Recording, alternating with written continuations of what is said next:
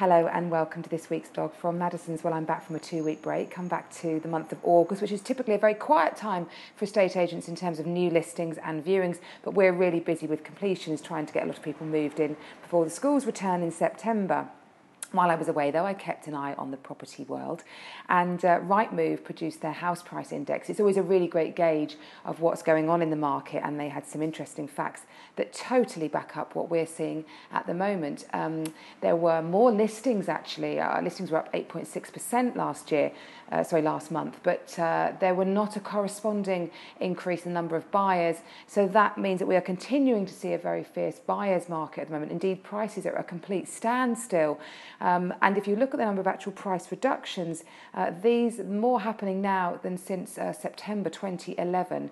So I think that's a real sign that if you take your property to market at an unrealistic price, you simply won't achieve it.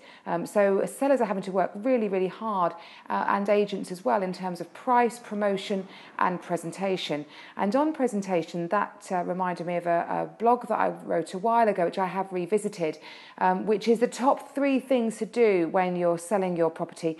Maddisons gets called out to lots and lots of re-instructions where people have been on with other agents and are just desperate to know why their house hasn't sold. And we're always incredibly honest in terms of presentation, things that you need to do.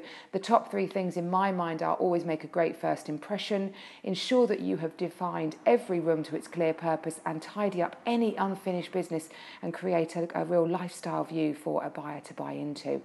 That's on my website, so do have a read of that in more detail, or of course give me a call if you would like my advice on how to get your property sold. Well, we've looked at some lovely properties that have been for sale recently as well, and Rightmove have introduced quite an interesting feature on their homepage. It's all to do with those properties that have had the most views in 2018.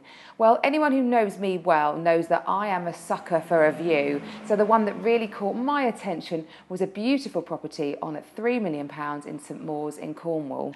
This waterfront resident has an acre of mature gardens and fabulous panoramic water views and direct access to the private beach.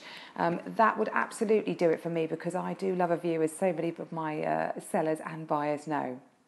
However, 2 lovely properties that we've taken to market here in Tunbridge Wells, both around the £400,000 market, both with 2 bedrooms, both with private garden and a nice roof terrace. One is in Kentish Gardens. It's a really contemporary property, so highly energy efficient and in a nice exclusive gated development. So it has a real wow factor about it.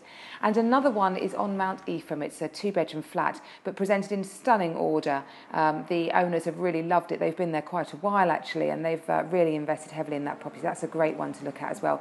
Both are proving very popular and both have potential interest already, so do get in touch quickly if you think those might be of interest.